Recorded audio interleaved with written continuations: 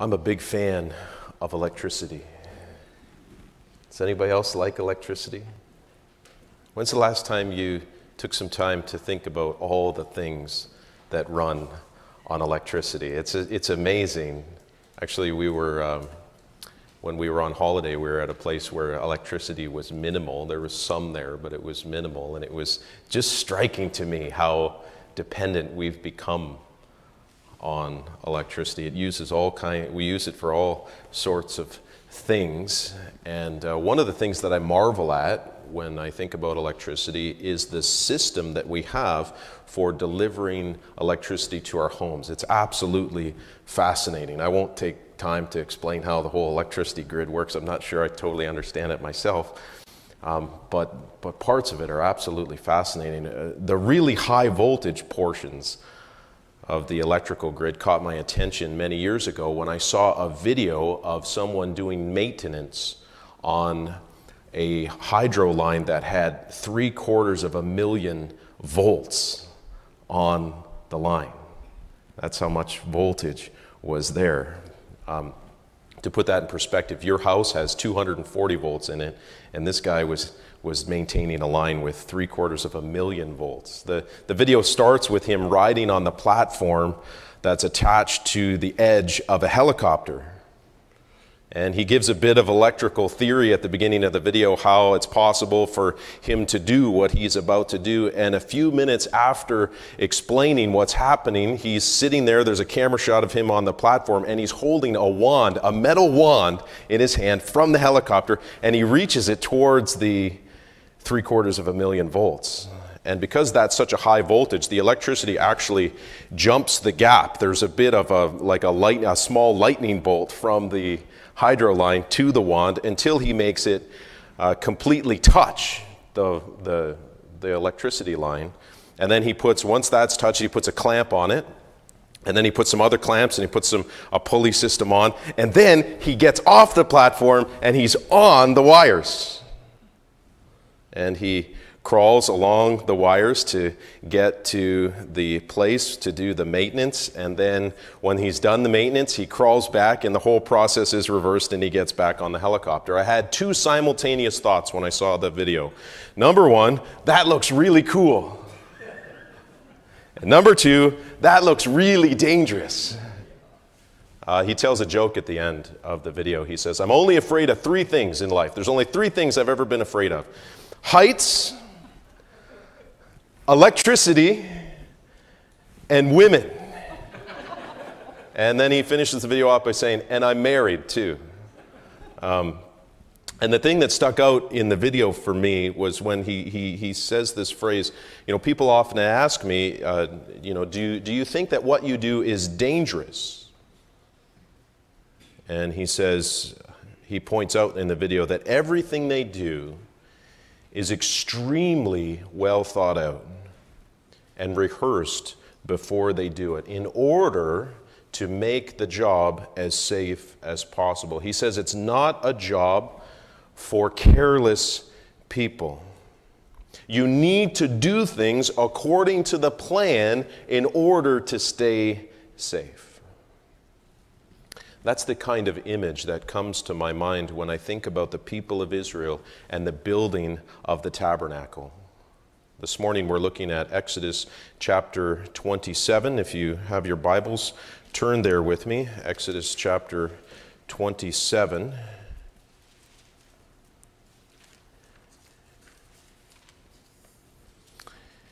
And we'll read it together. Exodus chapter 27, and we'll read the entire chapter. Listen to the word of God. It says, "Build an altar of acacia wood, 3 cubits high. It is to be square, 5 cubits long, and 5 cubits wide. Make a horn at each of the 4 corners, so that the horns and the altar are of one piece. And overlay the altar with bronze. Make all its utensils of bronze, its pots to remove the ashes, and its shovels, sprinkling bowls, meat forks, and fire pans. Make a grating for it, a bronze network, and make a bronze ring at each of the 4 corners of the network. Put it under the ledge of the altar so that it is halfway up the altar. Make poles of acacia wood for the altar and overlay them with bronze. The poles are to be inserted into the rings, so they will be on the two sides of the altar when it is carried. Make the altar hollow out of boards. It is to be made just as you were shown on the mountain. Make a courtyard for the tabernacle. The south side shall be 100 cubits long, and it is to have curtains of finely twisted linen, with 20 posts and 20 bronze bases, with silver hooks and bands on the posts. The north side shall also be 100 cubits long, and is to have curtains with 20 posts and 20 bronze bases, and with silver hooks and bands on the posts. The west end of the courtyard shall be 50 cubits wide, and have curtains with 10 posts and 10 bases. On the east end, toward the sunrise, the courtyard shall also be 50 cubits wide.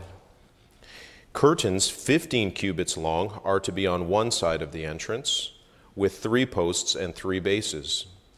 And curtains 15 cubits long are to be on the other side, with 3 posts and 3 bases. For the entrance to the courtyard, provide a curtain 20 cubits long of blue, purple, and scarlet yarn, and finely twisted linen, the work of an embroiderer, with 4 posts and 4 bases. All the posts around the courtyard are to have silver bands and hooks and bronze bases.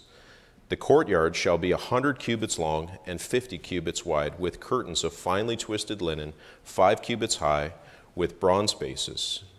All the other articles used in the service of the tabernacle, whatever their function, including all the tent pegs for it and those for the courtyard, are to be of bronze.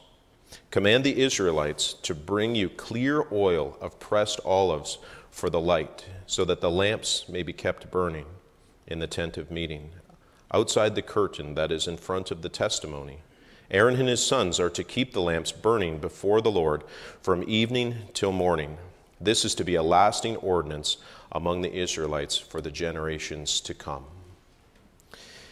In this chapter of God's Word, we read about the construction of the altar, and we read about the construction of the courtyard, and we also read about the oil that the Israelites are supposed to continually bring to the Lord. Now, what makes the courtyard different from the actual tabernacle, from the tent, is that the people of Israel are actually allowed to come in to the courtyard. And so what we have in this picture in Exodus 27, what was that? Was that anything? Did you hear that? Am I hearing things? Okay. So I'm not crazy. Something was done, but I have no idea what it was. We'll just carry on. So what we have in Exodus chapter 27 is we have a picture of people approaching God's presence. Right? God said to the people in the last couple chapters that we looked at that He make this tabernacle and I'm going to dwell there. My presence is going to be there. So now we're in the courtyard and we have this picture of people approaching the presence of God. And as we look through this chapter of the building of the altar and the courtyard and the oil offerings, there's some important lessons for those of us who desire to draw close to God. Number one is this: people can only approach God through sacrifice. Hebrews 9:22, you may know it. It says this: without the shedding of blood, there is no forgiveness. And without forgiveness of sin, there is no access to God. People can only approach God through sacrifice. Chapter 27 begins with this instruction. God says to Moses, tell the people to build an altar. Now, an altar, if you know your Bibles, you know that an altar is the place where sacrifices are offered to the Lord. God says in this case to make a square table, make it 7.5 feet long and 7.5 feet wide, and it's to be 4.5 feet tall. And in each of the 4 corners, there's supposed to be a horn that appears, and the horn is to be made of one piece with the altar. Now, an animal's horn in the Bible represents strength and power. When the Lord gives instructions to Moses concerning sacrifices, you'll find that in many of the sacrifices that we'll see that God commands, that the priest is to take some of the blood from the sacrifice, and he's supposed to go to the altar, and he's supposed to put some of the blood on each one of the 4 horns. It's a means, and God says this is a means by which sin or impurity is cleansed. Carl Kyle, the commentator, argues that since the horn is a symbol of power or strength, and the blood of the sacrifices is to be placed on the horns, then the horns likely represent, why put horns on the altar? It represents the power of the altar to deal with sin. In addition to the altar itself, there are the utensils that are described here in verse 3. Look at verse 3. We see that there's a number of utensils. He says, make all the utensils out of bronze, its pots to remove the ashes, its shovels, sprinkling bowls, meat forks, and fire pans. Ash pots, shovels, and fire pans tell us that on the altar there's going to be fire, and that's a significant part of what takes place on the altar. According to verse 8, the altar is to be hollow. That is, it's to be a frame with nothing in the center. Some commentators think that what happened was that the hollow frame was then filled with dirt so that a fire could be built for the sacrifices. And other commentators think that the grating that's mentioned here, there's grating that's mentioned that's to be attached to the altar, forms kind of like a shelf of a bronze grate to act as sort of like a barbecue to have the burnt offerings on the altar. Either way, whether it's filled with dirt or whether the grate is used for the fire, Moses is told to build the altar in such a way as is shown him on the mountain. So God is very specific about how the altar is to be built, and he's shown Moses on the mountain what it's supposed to look like. And if Moses and the Israelites will build the altar according to the way that is shown him on the mountain, and if they'll offer the required sacrifices, then they may be able to dwell in the courtyard. They can enter into, or approach rather, the presence of God where he's dwelling. That access comes by way of the altar, by way of sacrifice. This year, my driver's license is up for renewal.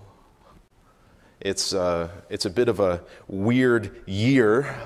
I don't know if any of you, whether your licenses are expired. They're actually letting people drive around these days without expired licenses, or with expired licenses, so that the MTO won't get clogged up. But in a normal year, if everything was normal and your license was due for renewal, you would head down to the MTO and get your picture taken, right?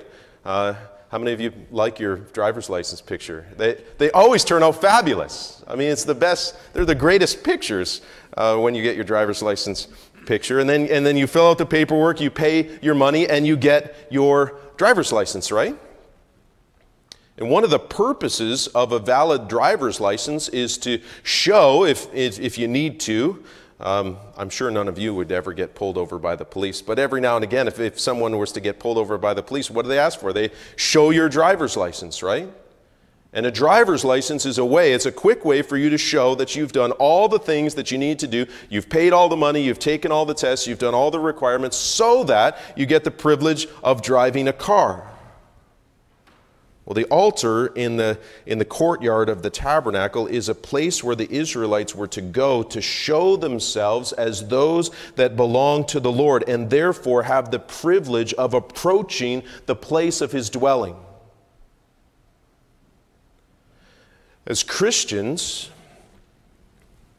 we don't look to the altar of Exodus 27. We don't look to the sacrifices of animals to approach the Lord. Instead, we look to the altar of Calvary. We look to the cross of Christ. Matthew Henry, the great commentator, has an interesting comparison between the altar and the Lord Jesus Christ. Noting that the altar is made of wood and then overlaid with bronze or brass, as the old commentators used to say, he writes this: "The wood would have been consumed by the fire if it had not been secured by the brass. Nor could the human nature of Christ have borne the wrath of God if it had not been supported by a divine power." Jesus' perfect humanity, this is one of the incomprehensible truths that we are faced with at the cross. Jesus' perfect humanity, that the fact that he never sinned, he perfectly obeyed God, gives him the ability to stand in our place as a true and good sacrifice. And his divinity gives him the capacity to bear the fullness of God's infinite wrath, which he justly pours out against our sin. Jesus bore that on our behalf. In the Old Testament, we read of a few occasions where people would flee to the altar and they would take hold of the horns in an effort to save their life. They would flee to it as a place of refuge. And that is the exhortation of the gospel of Jesus Christ, brothers and sisters, that we would run to the cross of Christ. That is our altar, that we would flee to the cross of Christ and desperately cling to it by faith, trusting that his sacrifice has the power to save us and his blood the power to make us clean, so that we might approach the throne of Almighty God. The altar is a constant reminder to the people of God that approaching the Lord requires sacrifice. Not just any sacrifice. It's the sacrifice of the Lord Jesus upon the cross that marks the way into the presence of God. That narrow way is illustrated for us when we read of the description of the courtyard that's built here in chapter 27 in verses 9 through 19. And the way the courtyard is constructed here makes this second point about approaching God very clear. There is only one way to approach God. The Lord never changes to suit the desires of humanity.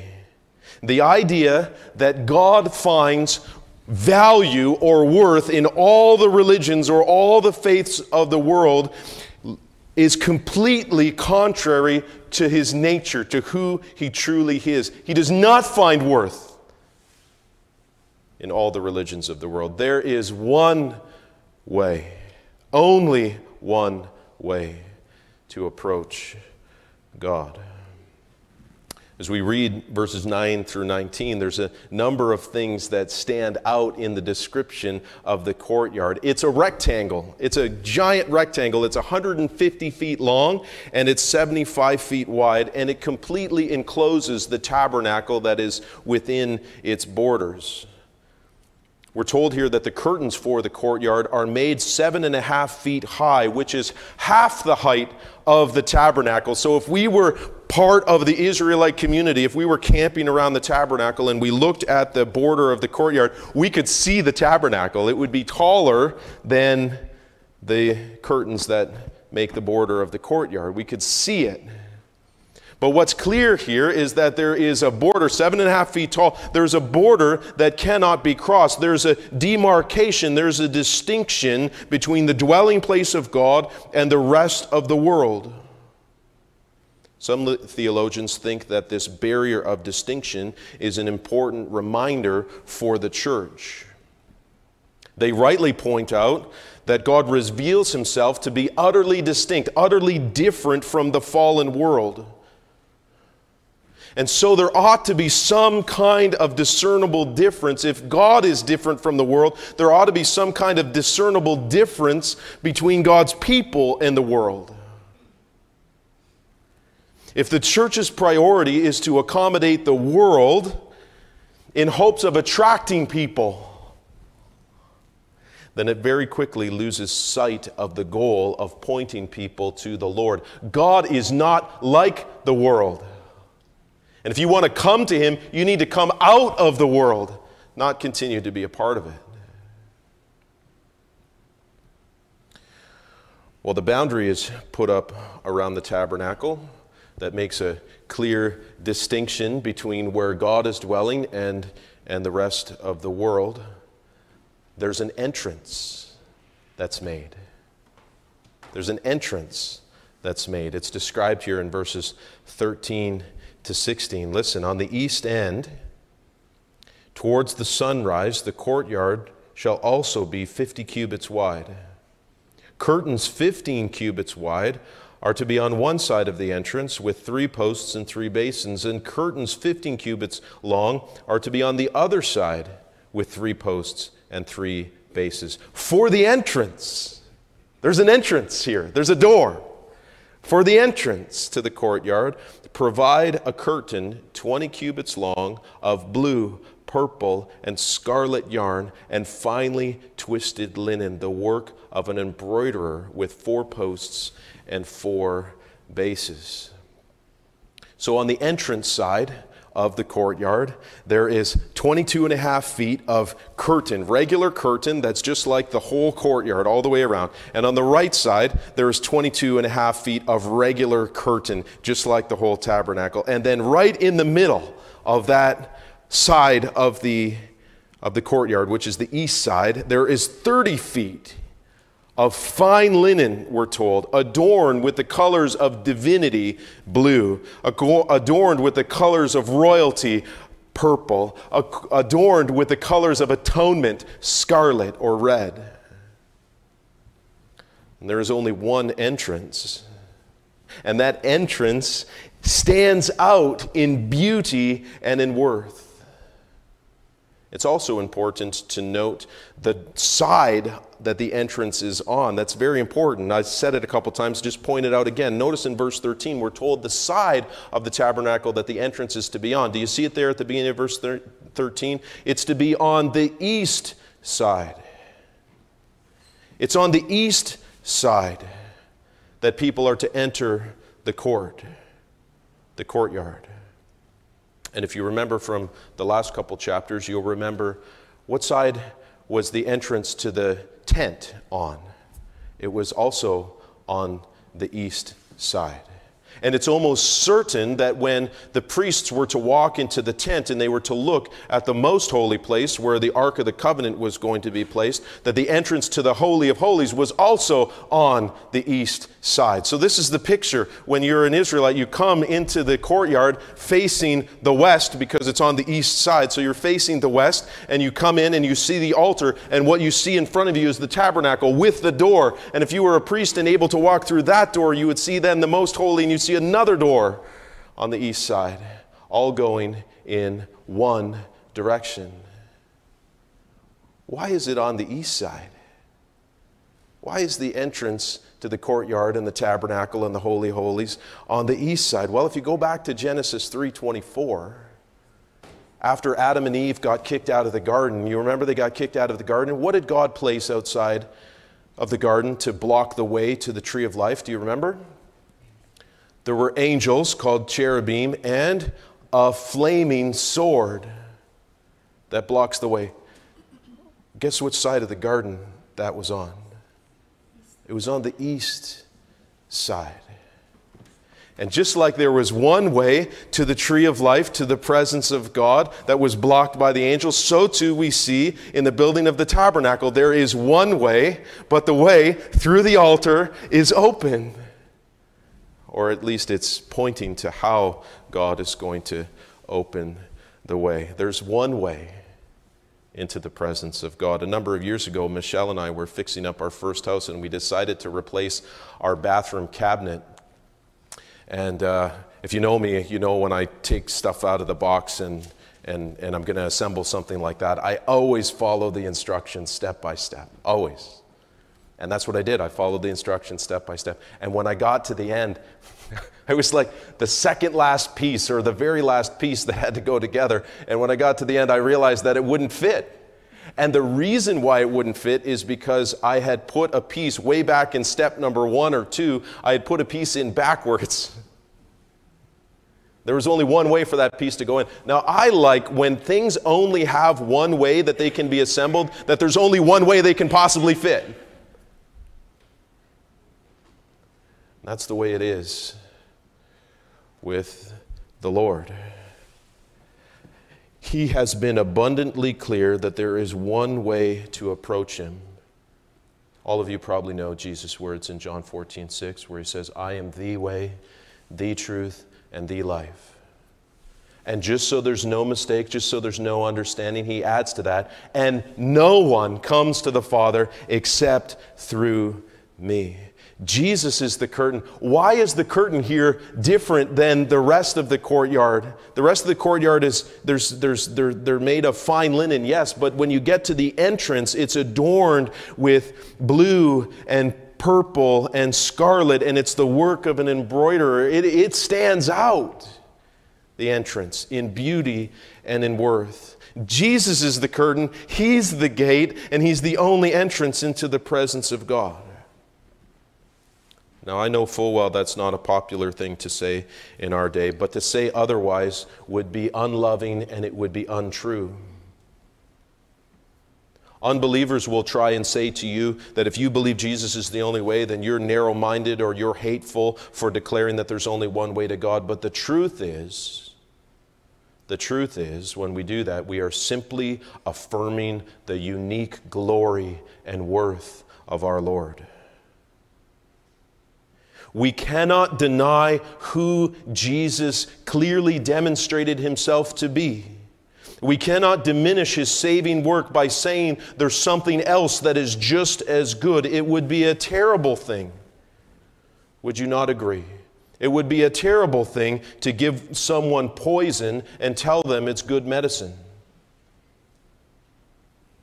How much worse to give them false religion? Only Jesus is truly man and truly God. Only Jesus has made a perfect sacrifice for you. So only Jesus has conquered the grave. And so only Jesus can open the way for you and I to approach the throne of grace. Now you might ask, what will I find there when I approach the Lord by faith in Christ? That's the third lesson that our text gives us. First, people can only approach God through sacrifice. Second, there's only one way to approach God. And third, in approaching God, people find light and life. Most people will agree that our world is full of bad stuff, but disagree on what to do about it. The truth is that only the Lord offers a genuine solution to it all. In approaching God, we find light and life. At the end of this chapter, which is focused upon the courtyard, we find something related to the inside of the tabernacle. What's said in verses 20 and 21 serve as a bit of a transition from the description of building the things of the tabernacle to talking about Aaron and his sons serving as priests inside the tent of meeting.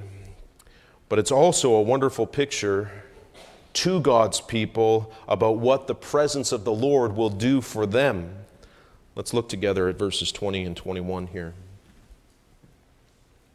Command the Israelites to bring you clear oil of pressed olives for the light, so that the lamps may be kept burning in the tent of meeting. Outside the curtain that is in front of the testimony, Aaron and his sons are to keep the lamps burning before the Lord from evening till morning. This is to be a lasting ordinance among the Israelites for generations to come.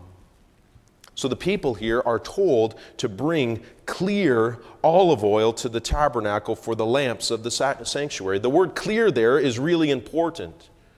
Olive oil in the ancient world was extracted from the olives in a couple of different methods. And the method that's talked about here, that you see in the original language, develops an oil that is extremely clear, it's extremely pure, it's free from any kind of debris, and it produces a flame that smokes. Very little smoke comes off the flame of the kind of oil that the Lord is asking for. Now, the phrase at the end of verse 20 says that the people of Israel are to bring this oil so that the light may be kept burning. In other translations, we're told that it burns continuously. Some commentators think that the lamps in the sanctuary were burning 24 hours a day, and other commentators think that it was just a period of time every day. But whatever side of the fence you're on there, the point is that the oil that's produced is to give light in the sanctuary on a regular basis. It's constantly there. And the point of the light is to produce light in the darkness. While the people of Israel, with the exception of the priests, never saw the inside of the tabernacle. The people weren't allowed to go into the holy place. They weren't allowed to go into the most holies, but they did bring oil. And so they have before them a constant reminder of what the presence of God meant, what having the tabernacle in their midst meant for them. When they brought the oil to the tabernacle on a regular basis, they knew that the priests would be entering into the tabernacle with that oil to refill the lamps, to keep the lights burning. Light in the darkness. That's what drawing close to God does for people. It brings light in the darkness. Have you ever heard of splunking? I kind of like that word. How would you like to be a splunker? Splunking is when people go exploring in caves, right? Imagine yourself, you're a splunker, you're exploring a cave and you're in there for several hours, you keep going in deeper and deeper and deeper, and after a long period of time, your flashlight burns out. And imagine you're like me and you go on these sorts of things rather unprepared and you don't have a backup flashlight. I don't know if you've ever been down in a mine or in a deep cave, but when you get deep enough, there is no light at all. It's incredibly dark down there. And you've gone through all these twists and turns, and the light goes out, and you have no idea how to get out. Now you're down there for a while. You're in the cave, total darkness. And then all of a sudden, you see a small light in the cave. What are you going to do? What are you going to do? Well, I'll tell you what I would do. I would go towards the light and try and get out of the cave. That's what coming to God does for a believer. Matthew Henry sees in the lamps a representation of the gifts and graces of the Holy Spirit, and I think he's right. I think he's right. When we approach God through the sacrifice of Christ, when we cling to Him as our one and only hope, the light of the Holy Spirit fills our hearts and begins to transform our minds. He becomes our abiding light. No matter how dark the world may become, we have the light of the presence of God. And so I'll close with this. Are you living in the light this morning? The light of God's presence. I'll leave you with the words of the Apostle John as he writes this in 1 John. He says, "This is the message we have heard from Him and declare to you. God is light. In Him there is no darkness at all. If we claim to have fellowship with Him, yet walk in darkness, we lie and do not live by the truth. But if we walk in the light, as He is in the light, we have fellowship with one another, and the blood of Jesus, His Son, purifies us from all our sin." Let's pray. Lord, this is a glorious picture of your presence among your people that we have in the construction of the tabernacle. God, I thank you that these things are fulfilled not in a tent of fabric and fine linen, of posts covered in bronze, of wood laminated in gold, silver, and all the rest, but they point us, Lord, to your dear Son, who is infinitely precious and valuable.